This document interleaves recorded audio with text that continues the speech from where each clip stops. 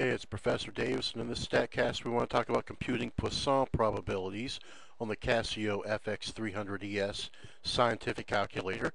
These are some interesting calculations to do because they really kind of bring in a lot of the different features of this calculator. So let's do this by example. And this one has two parts. It says the Centers for Disease Control reports that in 1998 there's been an average of about 3.6 cases of tetanus per month in the U.S.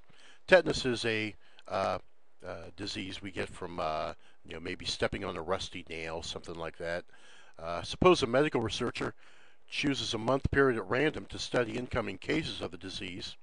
In Part A, we want to compute a discrete probability here. In other words, a probability for only one value, and we want to compute and interpret P of x being 5.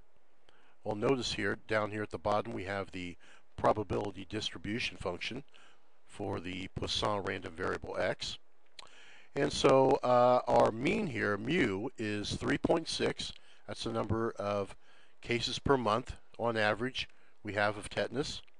And that's good for x values from 0, 1, 2, and so on.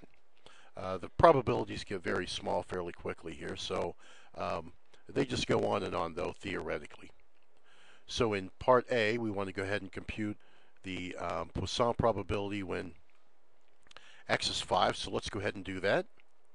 So we'll go ahead and start a fraction here. And first we'll put in 3.6. And then we want to raise that to the 5th power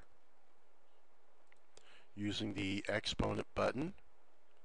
And we'll hit the right cursor key to go down from that. And then we want to multiply that by e to the negative 3.6. So to get e, let me show you here, let me zoom in on it. That is the shift key, and the ln, the natural log key, gives you e to the box, e to the x, e to the minus mu is what we're going to have. So we'll hit the shift key and then the ln key to get the exponential function. And then one thing we're going to have to do is to use this negative key for the negative 3.6. We can't use the minus key here. That means something different to the calculator. So I'll go ahead and hit shift ln to get e to the, and then the negative 3.6 power. So there's our numerator. And then in the denominator, I'll just go ahead and hit the right cursor key twice. And we need x factorial. We need 5 factorial, pardon me. So we'll just go ahead and hit 5. And then for the factorial key, that is the shift key, and then x to the minus 1 power, right over here to the right of the cursor key. And we can go ahead and hit enter now. So it looks like there's about a 13.8% chance, about a 14% chance that there'll be 5 cases of tetanus reported in any particular month. So that's how we would compute a Poisson probability if we just have to compute it for one value. Now in Part B, let's take a look at that. It says determine the probability that at least 2 cases of tetanus will be reported in a selected month. So by at least 2, we mean 2, but it could be more than that. It could be 3, 4, 5, 6, and it could go on and on and on. So to compute that, the easiest way to do that would be to compute its complement.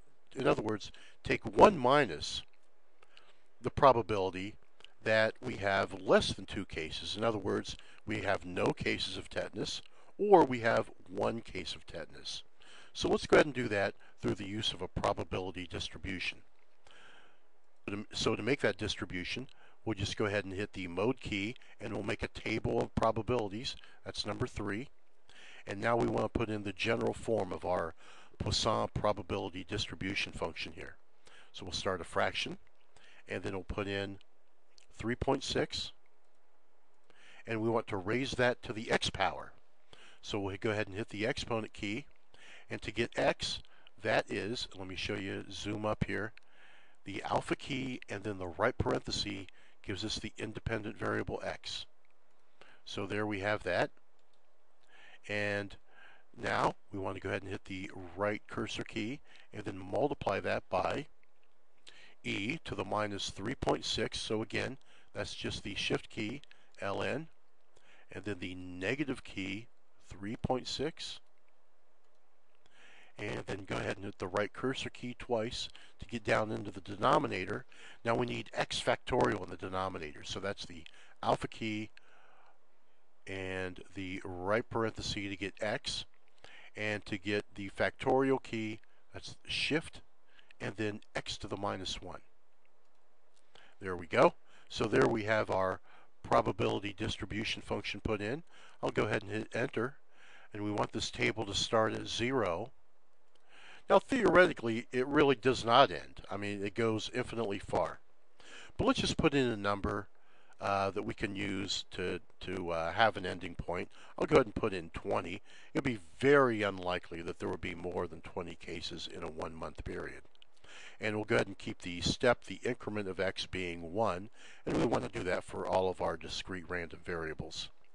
And so there we have it. There we have a probability distribution for our Poisson random variable. And so the two probabilities we were interested in are these first two. The probability when x is 0, and then down here we want the probability when x is 1. Remember, we were using the complement to compute this probability. So the first one is 0.0273. The second one is 0.0983. So we'll go ahead and do our computations with that. So I've recorded those down. So now let's just go to the mode key one more time and hit 1 to get back in computational mode. So we want 1 minus the quantity, 0.0273, that's the probability that there's no tetanus in a particular month, plus 0.0983, probability of just one case. And we'll go ahead and hit the equal sign now. And I'll go ahead and hit the SD key to convert this to decimal form. And so there we have it. Let's go ahead and interpret this solution here.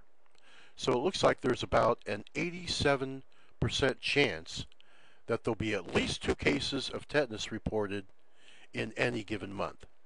So that's how we can compute Poisson probabilities using the Casio fx-300ES scientific calculator.